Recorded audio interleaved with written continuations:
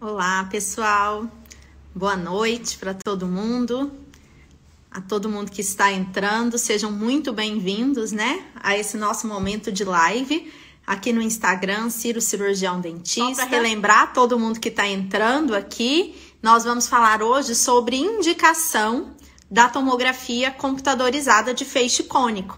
Então, você que tem alguma dúvida sobre esse contexto da tomografia computadorizada, se você tem algum questionamento sobre essas indicações, então manda aqui pra gente que a gente vai respondendo aqui ao longo da nossa live, tá bom? Adiantando para vocês que nós teremos hoje a participação de duas professoras do nosso Instituto de Ensino, o Instituto C.I.R.O. Então, nós vamos contar hoje com a participação da doutora Carolina Cintra e da doutora Fernanda Tenório, para juntamente comigo falarmos a respeito dessas indicações da tomografia computadorizada. Falando, né, nessa discussão a respeito da tomografia computadorizada, eu queria fazer umas considerações antes da gente entrar especificamente no nosso tema de hoje, né, ou introduzindo o nosso tema de hoje.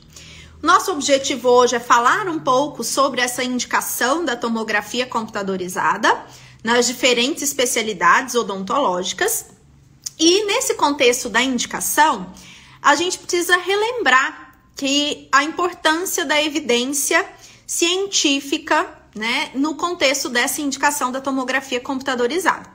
A tomografia computadorizada é um exame que tem o seu uso crescente nos últimos anos. Então, a odontologia tem se privilegiado muito do uso desse exame por imagem. No entanto, a gente precisa lembrar, né, algumas características. Que qualquer exame por imagem, ele é um exame complementar. Então, uma boa realização de uma anamnese, de um bom exame físico, são essenciais em qualquer atendimento aos nossos pacientes. E isso também dentro da radiologia. Uma outra característica importante da gente rememorar é que todas as indicações desse exame de diagnóstico por imagem depende de evidências científicas. E hoje nós temos evidências que nos comprovam desse exame por imagem. Então, nesse contexto é que nós vamos abordar hoje essa temática em relação à característica da tomografia computadorizada. O objetivo principal é que a gente possa levantar essas evidências e falar o que a literatura traz para que a gente consiga, a partir dessas evidências, colocar isso na nossa prática clínica. Então, de que maneira eu vou solicitar ou em que casos eu vou indicar essa tomografia computadorizada para o meu paciente lá no consultório? Então, eu implantodontista, eu endodontista, eu cirurgião bucomaxilofacial, eu clínico geral dentro da odontologia, em que momento está indicado a aplicação dessa tomografia computadorizada para o meu paciente? Em quais circunstâncias? Então, é esse contexto que a gente vai colocar hoje, né? Quais são as evidências atuais que nós temos na literatura que podem basear. E para essa discussão de hoje, dessa indicação do exame de tomografia computadorizada, eu vou contar aqui com a participação da doutora Fernanda Tenório e da doutora Carolina Cintra. Então, vou convidá-la. Primeiro, a doutora Fernanda Tenório vai estar aqui conosco.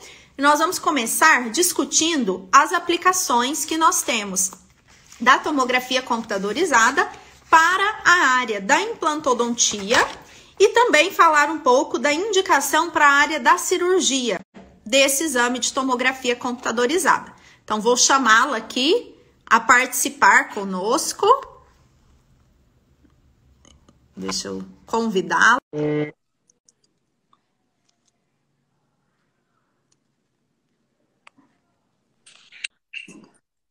Oi, Fê. Oi, Mayara. Boa noite. Tudo certo? Tudo bem? Tá me ouvindo bem? Estou ouvindo, sim. Um prazer ter você aqui conosco, né? Prazer é todo meu. Estou super feliz de estar aqui hoje, dividindo um pouco da nossa vivência com todos os dentistas que estão aí nos acompanhando. Ah, que ótimo. Professora Fernanda, professora do nosso Instituto C.I.R.O também. E vamos Conte um pouco, Fê, vou fazer um bate-papo aqui com você, a indicação da tomografia, e queria agradecer mais uma vez por estar aqui com a gente hoje, e queria falar um pouco aqui das características da implantodontia. Nós recebemos algumas perguntas aqui, e eu vou repassar essas perguntas e a gente vai discutindo a respeito dessa temática. Se tiver mais dúvidas, se a gente estiver falando, pessoal, podem ficar à vontade para colocar as dúvidas aqui para a gente e a gente vai responder se estiver aqui dentro do nosso conhecimento. Então, vamos lá para a nossa primeira pergunta aqui. Nossos espectadores. A primeira pergunta é sobre essa indicação. Foi, um cirurgião-dentista mandou para nós. Você sempre indica a tomografia computadorizada nos casos de implantodontia? Então, vou deixar ali para a pergunta responder para nós, né? Essas evidências da indicação da tomografia para os casos de implantodontia. Sim, eu acho que mais importante, Mayara, é a gente sempre ressaltar que toda indicação de qualquer exame, ela é baseada em guidelines, em uma vasta literatura que a gente faz estudo desses exames e através do que a ciência produz, essas recomendações científicas, elas passam para a nossa prática clínica. Dentro da implantodontia não é diferente. Então, o que os guidelines que a gente tem, né, das instituições de referência, tanto dentro da implantodontia, instituições mundiais, quanto dentro da radiologia, recomendam em relação à implantodontia. O que a gente tem de disponível da tomografia para avaliação em relação à implantodontia são características de avaliação de espessura óssea, seja ela em altura, seja em espessura, a relação dessa espessura óssea ou distância de crista óssea com partes anatômicas que nós consideramos nobres, como, por exemplo, o canal da mandíbula. Então, qual a quantidade de osso que a gente tem para receber aquele implante, que esse implante seja colocado ali naquela região. E o mais importante, que é a informação que a tomografia traz, por exemplo, exames bidimensionais, como, por exemplo, as radiografias panorâmicas, periapicais, que também nos trazem informações muito úteis, mas a gente perde informações tridimensionais pela sobreposição de várias estruturas que aparecem ali numa imagem bidimensional, por exemplo. Então, hoje, o volume que a gente tem de maiores exames na área de tomografia computadorizada de feixe incônico, tanto a gente percebe isso na nossa prática clínica, mas a literatura também nos mostra claramente que é a indicação para a implantodontia. A implantodontia hoje é a área da odontologia que mais consome a tomografia computadorizada e não por acaso, porque o ganho que a gente tem nessa avaliação ele é imenso, quando, principalmente para o planejamento da colocação desse implante. Então, ele vem aí como um exame que traz informações riquíssimas e essenciais para que o implantodontista consiga realizar um planejamento eficaz, seguro e que ofereça ali para aquela situação clínica um melhor prognóstico. Então, assim, dentro da implantodontia, a tomografia ela não ganhou esse espaço todo à toa. Hoje, o cirurgião-dentista, o implantodontista, ele tem uma segurança muito maior nos procedimentos clínicos com o uso dessa ferramenta de imagem.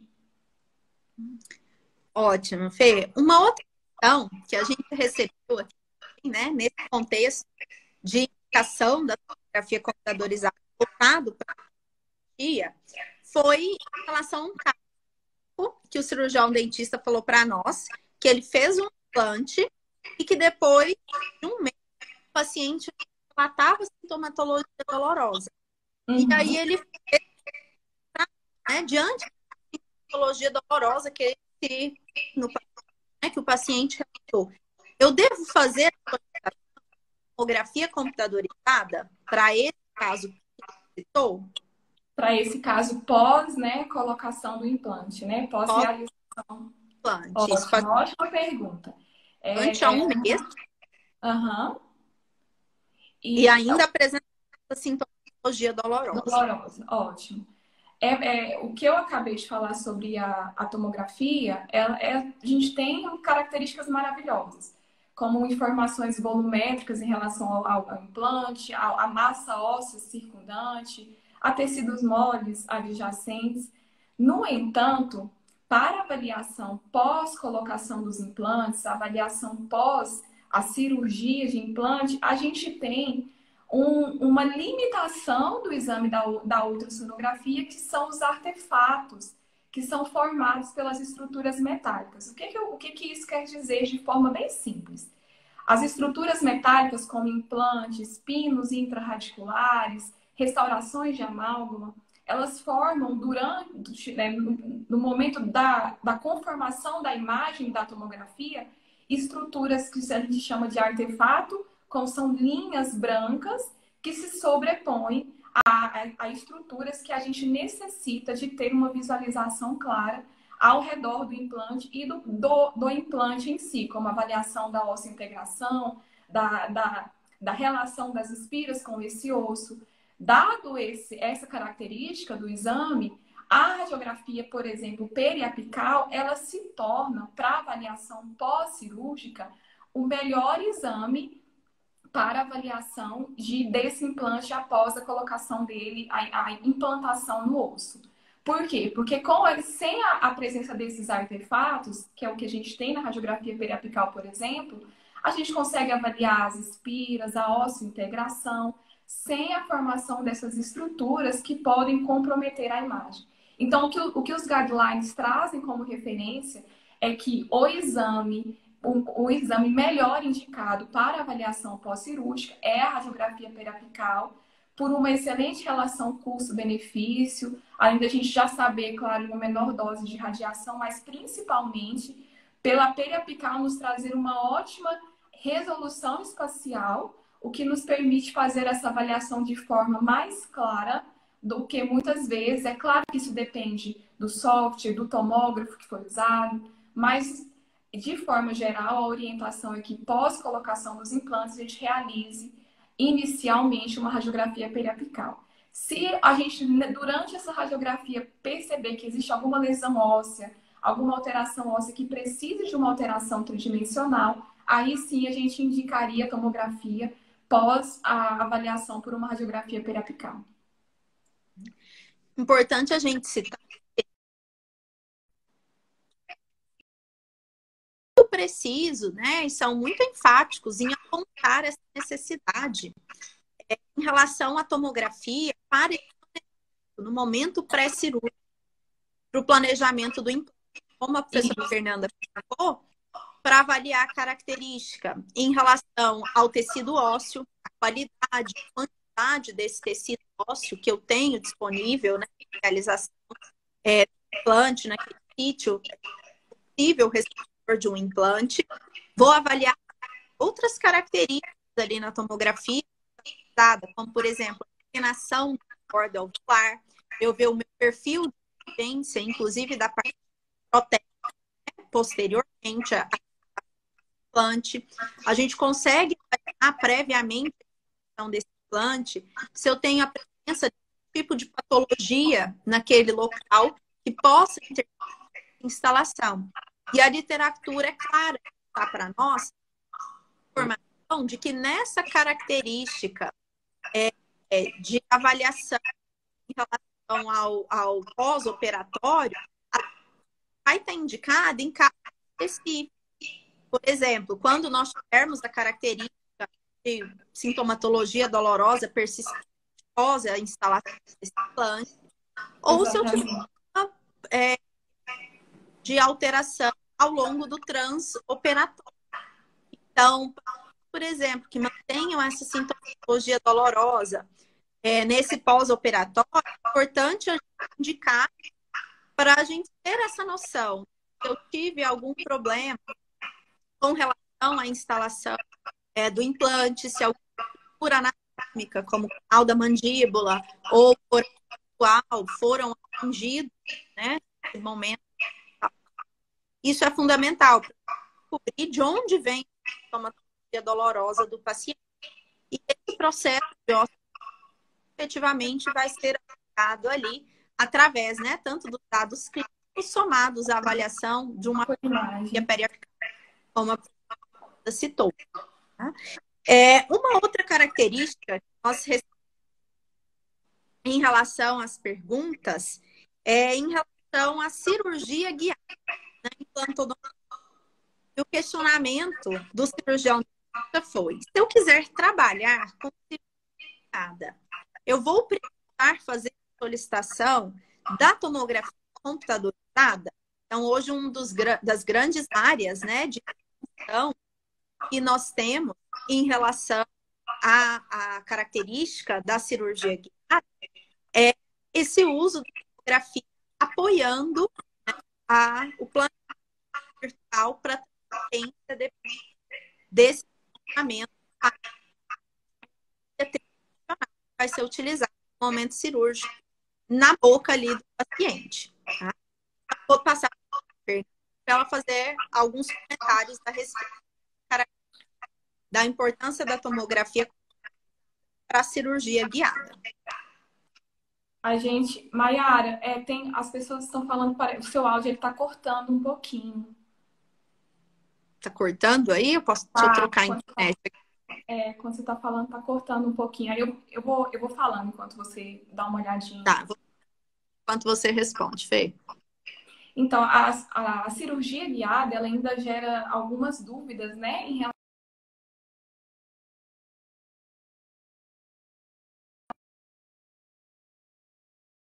a ferramentas são utilizadas. Eu acho muito legal essa pergunta, porque a gente consegue esclarecer e divulgar para todos os profissionais as ferramentas que nós temos disponíveis para que você consiga realizar um procedimento cirúrgico de forma mais segura. Então, a pergunta foi se a gente precisa, né, de uma tomografia. Sim. Para realizar a cirurgia guiada, um dos passos essenciais é a realização de um exame de uma tomografia computadorizada de feixe cônico. Por quê? Porque a gente associa essas imagens tomográficas aos arquivos STL. O que são esses arquivos STL? São os arquivos que vêm do rastreamento do fluxo digital para a gente conseguir o escaneamento bucal do paciente. Então, a gente sobrepõe as imagens tomográficas com o escaneamento clínico, né, realizado na boca desse paciente previamente. E essas imagens, os arquivos DAICOM da toma, as imagens, elas são sobrepostas a esse arquivo, a essa imagem, né, que a gente tem do escaneamento, para que a gente tenha a associação da imagem óssea com a imagem clínica. E aí um software específico, que ele já é previamente programado, que a gente tem as anilhas, o comprimento, as espessuras de implantes específicos de diferentes marcas, a gente consegue realizar todo um planejamento virtual que será transformado em um molde e esse molde servirá como um guia no momento da colocação do implante. Qual é a grande vantagem que a gente tem com a cirurgia guiada? Segurança e um melhor prognóstico dentro daquele procedimento cirúrgico que nós estamos fazendo. A gente consegue, com a tomografia, aquele implante distante de estruturas nobres, na distância correta, que tem que estar com os dentes adjacentes, com, por exemplo, o canal da mandíbula, soalho do seio maxilar, soalho da cavidade nasal. Então, com o planejamento guiado, a gente consegue ter uma segurança muito maior da exata localização e da angulação adequada para a qual esse implante precisa ser colocado. Hoje, além das infinitas, né, e grandes informações que a tomografia nos traz, a gente ainda tem essa possibilidade de associação, principalmente em casos mais complexos, de pouca espessura óssea, de pouca altura óssea, de realizar esse procedimento guiado. Então, só reforçando, a gente vai precisar de uma tomografia, de um exame de tomografia da região, e de um escaneamento digital da cavidade oral daquela região também para associação dessas duas imagens, tanto da imagem clínica quanto da imagem óssea, né, intraóssea, para a exatidão da posição ideal de colocação do implante. Acho que Era essa a pergunta, né, Mayara? Então, reforçando, né, essa resposta, a gente deve, sim, né, utilizar a tomografia computadorizada nesses casos de comportamento de cirurgia bariátrica. Vamos passar, então, para uma outra área aqui de perguntas, né? Agora eu vou fazer uma pergunta que nós recebemos, que ela é a terceira molar, né? Ótimo. E a pergunta está relacionada. O paciente vai fazer ecografia de terceiros molares. E o cirurgião-dentista perguntou, nesse caso, está indicado a realização de tomografia computadorizada. Se essa tomografia tem importância para o planejamento na exodontia desses terceiros molares. Ótimo. Como que a gente consegue entender qual a importância de um exame para uma situação específica ou para várias situações dentro da odontologia? A gente precisa saber o que aquele exame vai mostrar, qual a informação, que pergunta ele vai responder, qual a informação adicional, por exemplo, que a gente vai ter com a tomografia, que a gente não tem com uma radiografia panorâmica, que é um exame muito solicitado para avaliação de terceiros molares. Então, eu acho que o mais importante é que nós, né, e todos os colegas que estão aí nos assistindo, é que a gente entenda o que a gente vai ter de vantagem quando a gente avalia, por exemplo, uma região de terceiro molar, onde tem um dente, por exemplo, incluso, com a tomografia. Como eu já falei lá em relação ao implante, é principalmente essa avaliação tridimensional. E o que essa avaliação vai nos mostrar? O posicionamento desse dente, então a correta angulação, principalmente em casos em que o dente pode estar numa posição mais oblíqua, mais transversal ou mesoangulada, horizontal, que é uma cirurgia mais complexa. Qual a proximidade desse dente com o canal da mandíbula, na região de túber, né, para os dentes superiores, com o seio maxilar. Se tem aumento do espaço do folículo pericoronário, que muitas vezes a gente não consegue ter a clareza dessa dimensão, porque na radiografia panorâmica a gente tem muitas sobreposições. Esse dente tem alguma dilaceração radicular, tem algum dente supranumerário associado, esse dente está ou não está anquilosado, como está ali o espaço, né, do ligamento periodontal, a altura, a posição realmente em que esse dente está localizado, porque ali na panorâmica, como a gente tem uma imagem bidimensional, a gente tem uma noção dessa localização, mas a gente não consegue ter uma avaliação de todas as características, de todas as faces, de toda a massa óssea circundante ao redor desse dente.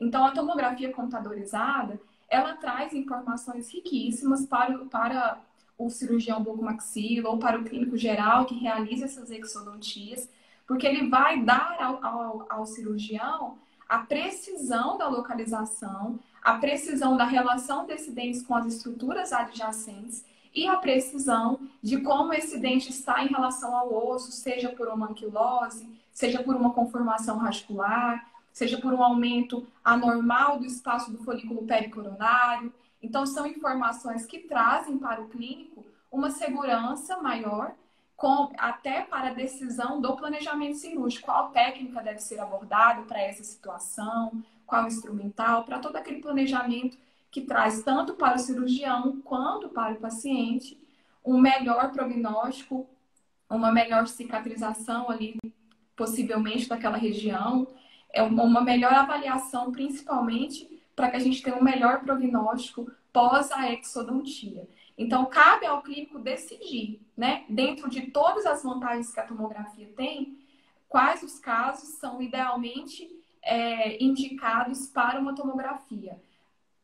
Assim, o que a gente tem na nossa experiência, né, Mayara, é que a maioria dos casos a gente tem essa indicação de realização da tomografia, porque cirurgia de terceiro molar, dentro, né, das cirurgias orais menores, são, em geral, uma cirurgia de maior risco pela localização, pela relação com as outras estruturas ao redor dos dentes. É importante sempre, né? Reforçar de necessidade, né, de um tratamento mais de um tratamento mais seguro para o paciente. Então, a tomografia nesse contexto, né, de nos auxiliar com relação ao planejamento cirúrgico, trazendo informações, né, que às vezes outros exames por imagem não vão nos trazer, e para que a gente consiga ter esse exame, né, no paciente de maneira adequada, é importante a gente ter um dentista. Então, para os colegas cirurgiões-dentistas, né, que estão aqui hoje nos ouvindo, a gente reforça mais uma vez a importância da gente receber informações clínicas em relação ao paciente, né? Os questionamentos que você solicita esse exame, ter a ficha de solicitação do exame radiográfico, e essas informações que a gente recebe são fundamentais que a gente consiga fazer o exame mais possível, né, com o máximo de respostas possível do ponto de vista da tecnologia para o cirurgião que fez essa solicitação. Então, quanto mais informações a gente tiver, a gente consegue, através do por imagem, trazer mais maior exatidão para que a gente colabore efetivamente, né, com a parte do colega que vai fazer essa cirurgia. Vou agradecer muito aqui a participação da Fernanda nesse momento conosco. Mais uma vez, professora, muito obrigada. Eu que agradeço. Estar aqui conosco é uma satisfação. Acho que todos os colegas que estiveram ficaram felizes de tê-la aqui conosco hoje. E vou chamar a próxima convidada a participar conosco, a professora Cintra. Obrigada mais uma vez. Eu que agradeço a todos aí que estão nos assistindo. Um beijo para todo mundo. Obrigada, Mayara. Obrigada a você. Vou convidar a professora Carolina para participar aqui conosco.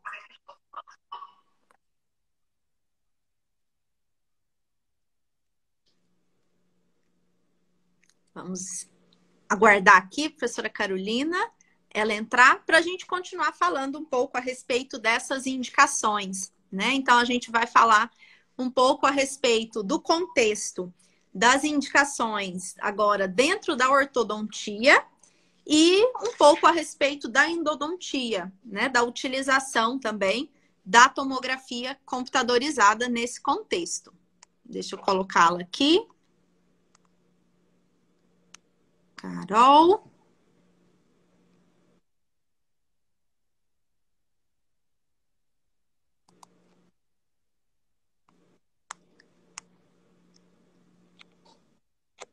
Carol, você consegue ouvir a gente?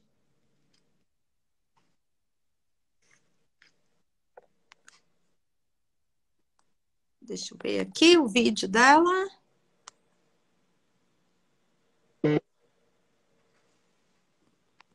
Carol, tô te mandando aqui, tá? O convite.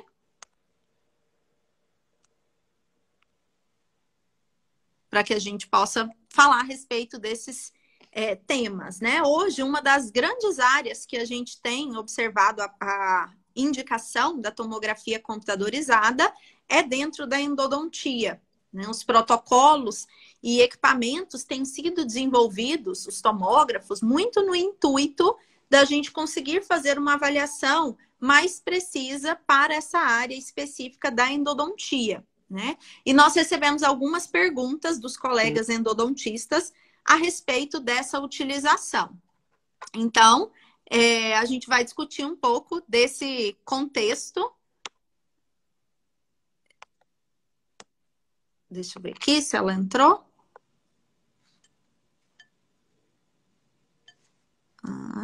E a gente vai falar um pouco a respeito dessa característica, né? De participação, né, da endodontia dentro. Já aceitei, Carol. Aqui para mim já está com a sua participação aceita. Então, dentro desse contexto da endodontia, em que momentos que a gente vai poder lançar mão, né, da tomografia computadorizada? Vou passar aqui nossa primeira pergunta a respeito dessa utilização na endodontia. O cirurgião-dentista mandou para nós que o paciente dele relatou dor após tratamento endodôntico. E aí o questionamento dele era se nesse caso era importante que ele solicitasse a tomografia computadorizada. Então, falando um pouco a respeito, né, desse contexto da tomografia na endodontia, no caso de paciente com dor pós-tratamento endodôntico, a gente precisa saber de onde vem essa característica, né, da sintomatologia dolorosa. É fundamental que um bom exame clínico do paciente seja realizado e, nesse contexto, eu preciso avaliar quais são as possíveis causas que o paciente ainda possa estar apresentando essa sintomatologia. Uma das principais características que a gente vê hoje, né, avaliando os exames de tomografia computadorizada, são condutos que não foram obturados ao longo do tratamento endodôntico. Muitas das vezes, condutos que sequer foram instrumentados e passaram pelo processo de sanificação. Então, essa quantidade de canais radiculares, né, ou de condutos que são observados através dos exames bidimensionais, uma radiografia periapical, uma radiografia panorâmica, ela nos traz uma visão limitada. Quando a gente consegue avaliar isso de forma tridimensional, através dos cortes, né, axial, coronal e sagital da tomografia computadorizada, eu consigo ter uma visualização melhor a respeito dessa anatomia interna do meu sistema de canais radiculares.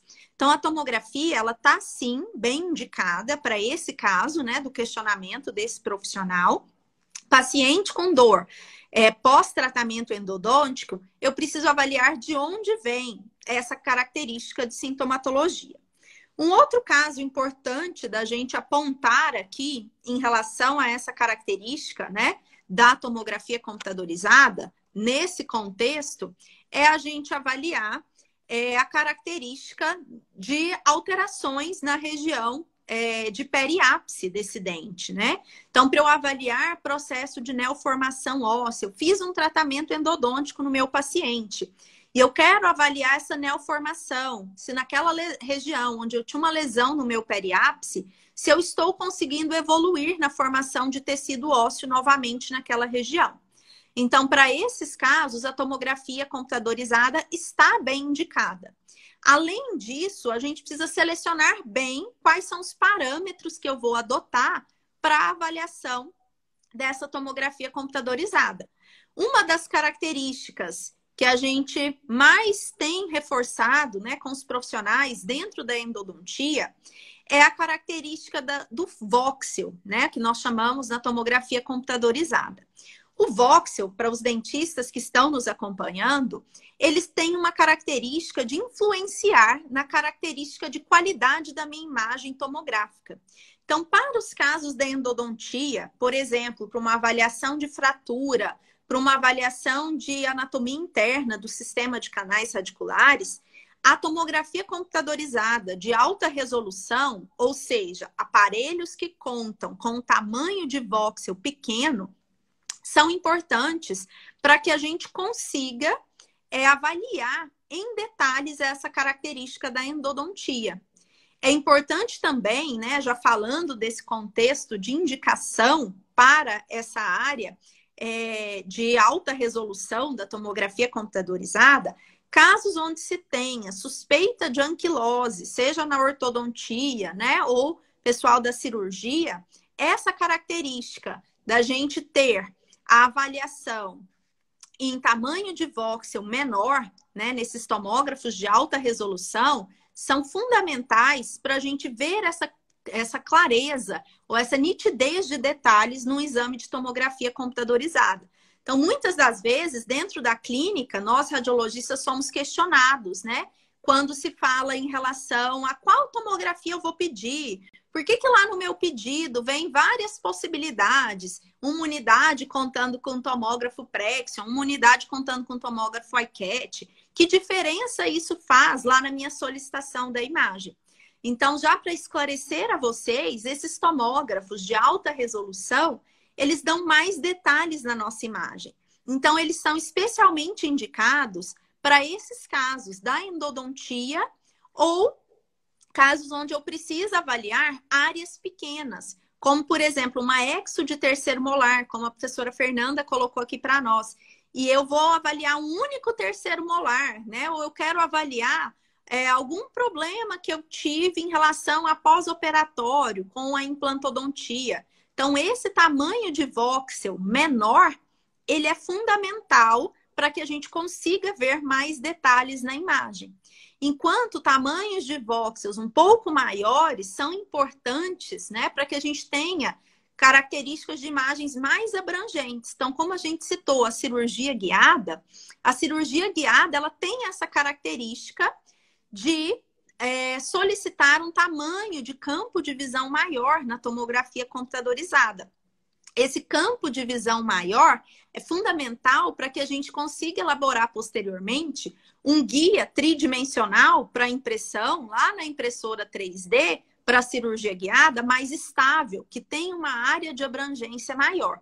Então, hoje, né, respondendo mais especificamente ao colega, agradeço aos colegas, né, que mandaram essa pergunta aqui para nós, né, da necessidade da tomografia pós tratamento endodôntico em permanência de sintomatologia dolorosa. Sim, a tomografia computadorizada ela vai estar indicada. Tá bom?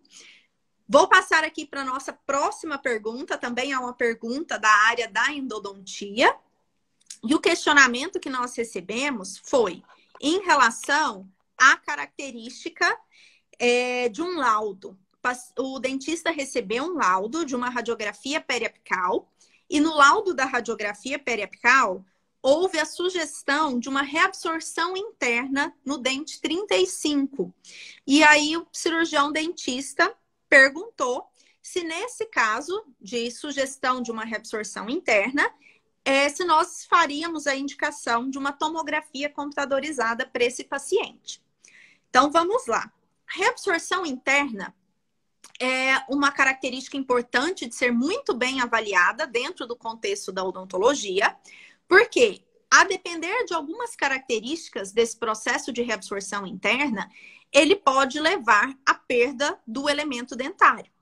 Então, quando a gente faz uma sugestão, como foi nesse caso aqui, né, de uma possível reabsorção, seja pela expansão, né, o aumento de largura ali na câmara pulpar ou no próprio canal radicular, quando a gente avalia isso bidimensionalmente numa radiografia periapical, muitas das vezes a gente não consegue ter uma precisão do ponto de vista de dimensão, do quanto aquele processo efetivamente ele está já distribuído ao longo do dente. Então, sim, nesse contexto, né, de uma possível reabsorção interna no seu paciente, nós indicamos a realização da tomografia computadorizada de feixe cônico, possivelmente, né, ou idealmente, para esse paciente, uma tomografia nesse contexto que nós citamos, né, de um tomógrafo de alta resolução, que possa dar uma resposta para nós do ponto de vista de dimensões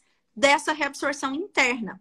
Se essa reabsorção ela está restrita à região, por exemplo, da câmara pulpar, ou se ela já se prolongou ao longo do meu canal radicular, quais canais radiculares, né, estão envolvidos, no caso do dente 35, eu tenho um único canal radicular ali presente, ou se eu tenho alguma variação anatômica, né, nesse paciente, e ele possa apresentar mais de um canal radicular, e saber quais as paredes já estão envolvidas, para eu saber se é possível ainda, né, realizar um tratamento endodôntico nesse paciente e tentar paralisar esse processo da reabsorção interna, ou se para esse caso eu já tive uma perda excessiva em relação ao material dentinário, por exemplo, e aí não é possível mais manter esse dente se ele vai estar condenado, né? Então, a tomografia computadorizada, ela auxilia muito nesse contexto e eu acho que ela é fundamental para que a gente tenha as devidas proporções em relação a essa característica da reabsorção. Tá? Deixa eu tentar colocar aqui a professora Carolina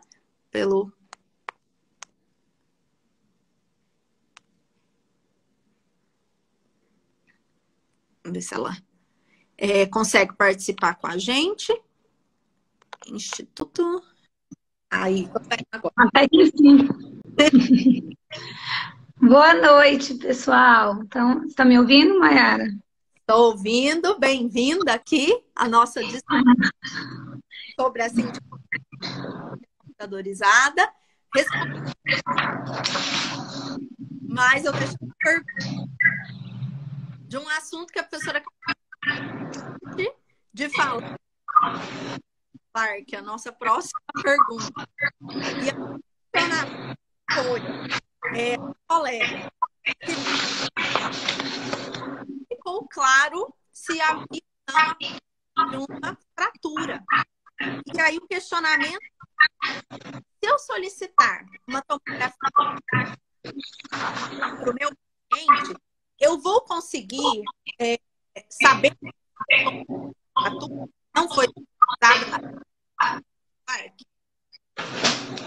Então, o que a gente tem que entender, né, primeiro, é que muitas vezes o dentista ele quer pular, né, a técnica de C.I.R.O. E o que a gente observa no nosso dia a dia, de rotina, é que, principalmente os convênios, eles trabalham com a exigência da técnica de C.I.R.O. prévia. E isso é científico, porque nós precisamos fazer um exame sempre mais simples para depois fazer um exame mais complexo, né? Então, a técnica de C.I.R.O. é o nosso exame mais simples e pode ser que sim, ela resolva.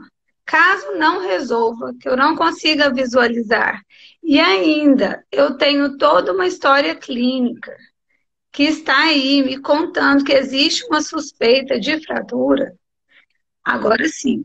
Então, agora eu vou partir para a tomografia. E ela é extremamente bem indicada.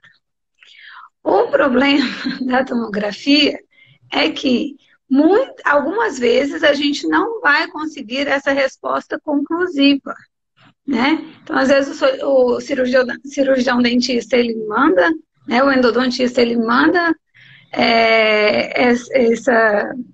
essa solicitação desse exame para a gente, com essa dúvida, né, de suspeita de fratura e querendo essa resposta do sim ou não. E às vezes a gente não consegue passar esse sim ou não para o dentista, né, e ele se frustra. Então nós temos que entender que a tomografia, ela também tem algumas limitações, né? Então, um caso ou outro, eu não vou conseguir visualizar a fratura. E aí nós vamos levantar outras características da imagem para que essa fratura, então, para que a imagem tomográfica, né, possa nos dar algum respaldo em relação a essa clínica que está aí com a dúvida de fratura. Então, se você, né, receber aquele exame maravilhoso do Prexion e tem aquela linha de fratura, pense que você ficou feliz de confirmar a sua suspeita e nós ficamos muito felizes de enviar aquela imagem.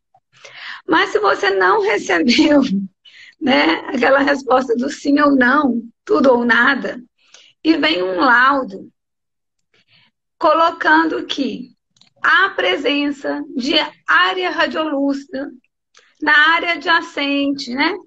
E aí a gente volta naquele assunto da descrição na hora de realizar a prescrição. Então, descreva, conte para nós tudo que você sabe, porque nós não vamos ver esse paciente na maioria das vezes.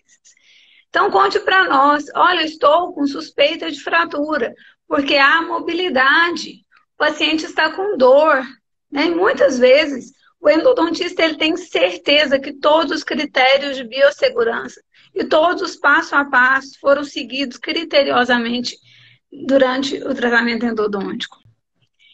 E aí, ele vem, né, com essa suspeita de fratura para nós. Então, se a gente tem essa área radiolúcida aí na cervical, e você me contou que a sua suspeita é na cervical, isso nos ajuda demais. E o que né, os livros nos contam, os artigos nos contam? É que a evidência clínica da suspeita de fratura e as características radiográficas, mesmo que a gente não consiga observar aquele traço de fratura, mas que existe alterações ósseas adjacentes à região suspeita, né? A gente vai ver uma produção de secreção, às vezes purulenta. Isso tudo faz com que a gente tenha mais de 90% de chance, né? Ou de certeza aí, se é que existe 90% de certeza, mas mais que 90% de chance de que exista essa fratura sim, que você esteja certo. Então, mais uma vez, o exame, ele é complementar. E nós precisamos muito pensar que o clínico e o radiográfico, ele anda junto.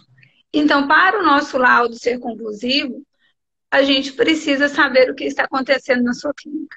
E às vezes a gente liga, né? Ou chega o exame aí, vocês ligam para nós. E essa comunicação é importantíssima. Se você tem dúvida da frase que você recebeu no seu laudo, da imagem que você recebeu no seu consultório, nós estamos aqui à disposição para atendê-lo. E muitas vezes, quando vocês ligam, né, pedindo aí um auxílio, né, pedindo uma opinião, quando nós conversamos, assim, a gente acaba chegando num senso comum, né, e respondendo a pergunta que foi enviada para nós quando a prescrição foi feita. Então, a Fernanda colocou, né, bem importante, e a gente também tem que pensar que essa tomografia para visualização de fratura, ela, quanto menor o FOV, né, com mais cortes que eu tiver desse dente, com mais detalhes que tiver a imagem, mais fácil de visualizar.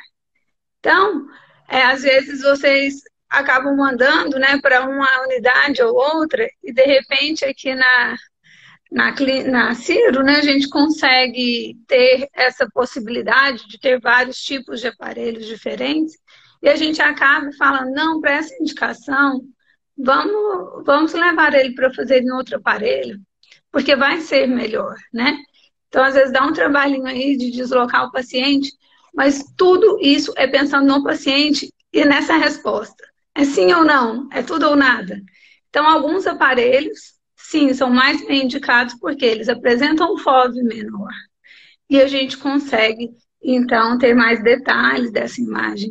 Por isso que a gente fala tanto do Prexion aí, para os casos de endodontia, tá? Que ainda, agora no mercado, ainda é um aparelho de escolha para esses casos, tá? Que ele possibilita, então, essas imagens mais detalhadas. Então, se eu mandar para o Prexion, eu vou conseguir ver a fratura? Às vezes não, né? Então, a gente tem que ser realista. Nós trabalhamos com saúde, aqui não é matemática, então, às vezes, isso não vai ser possível.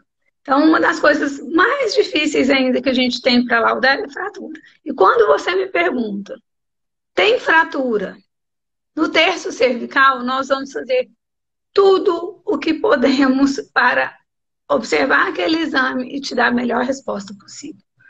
Então, quanto mais informações você me der, mais tempo eu vou ficar lá procurando o que você está suspeitando. Por isso que nós reforçamos tanto a prescrição detalhada. Às vezes, muitas vezes a gente recebe o nosso aluno da especialização, que é especialista em outras áreas, e ele fala assim, eu nunca imaginei que meu pedido chegasse na sua mão, né? Então ele chega para nós lemos assim com todo carinho, e aí a gente vê a imagem e volta no exame. A gente sempre volta na prescrição do exame, para ver se a gente tira alguma informação de lá. Então essa é uma troca que nós temos que ter, porque quem sai beneficiado é o paciente, e para quem está fazendo o tratamento, né, consegue um melhor planejamento. Mas a nossa técnica de Clark ainda resolve alguns casos, tá? Então ela não deve ser totalmente descartada. É porque eu tenho um apego, gente, à técnica de Clark. Meus alunos sabem disso, né? Quem já teve aula comigo de método de localização sabe que eu tenho um apego. Mas eu tenho que deixar claro que a tomografia ela é muito bem indicada, sim, nesses casos, tá? Obrigada, Carol. Pessoal, como nós aqui, né, todas as recebi contexto da cirurgia, queria muito agradecer a Carolina aqui conosco, mais uma vez a doutora Fernanda aqui conosco, e queria fazer um agradecimento especial nesse momento em relação à clínica, né? Então, fico muito feliz de ter essa oportunidade, né, falando com vocês. Vou deixar aqui aos nossos diretores, ao doutor Fabiano, por esse momento. Nosso abraço à doutora que está aqui presente, lá das nossas unidades, lá em Anápolis. E felizes nossos radiologistas aqui, aos radiologistas do PT, nosso abraço, a participação. Aos radiologistas que estão aqui conosco, nosso agradecimento. E queria agradecer aos colaboradores presentes aqui conosco, você, a nossa equipe, que está sempre aí com os nossos colegas. Estaremos aqui a respeito de várias questões, exames curiais. Queria agradecer a todos então, tiraram esse momento para todos nós no desafio da especialização e abertos na especialização, tanto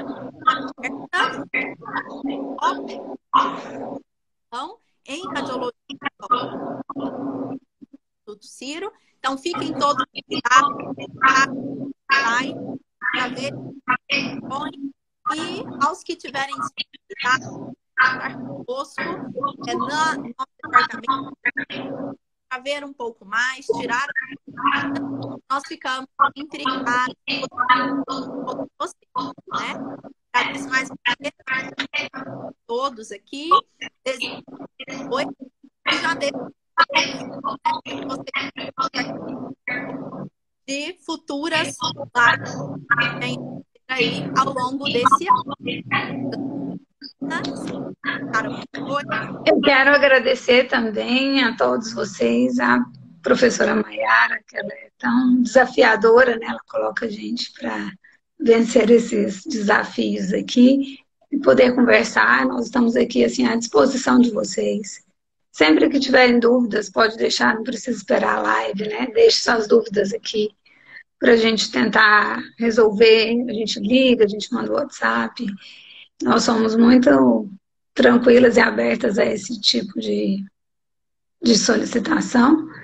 E quero também deixar o convite para vocês, né, da nossa nova turma da especialização, que vai abrir agora, as inscrições estão abertas, tá?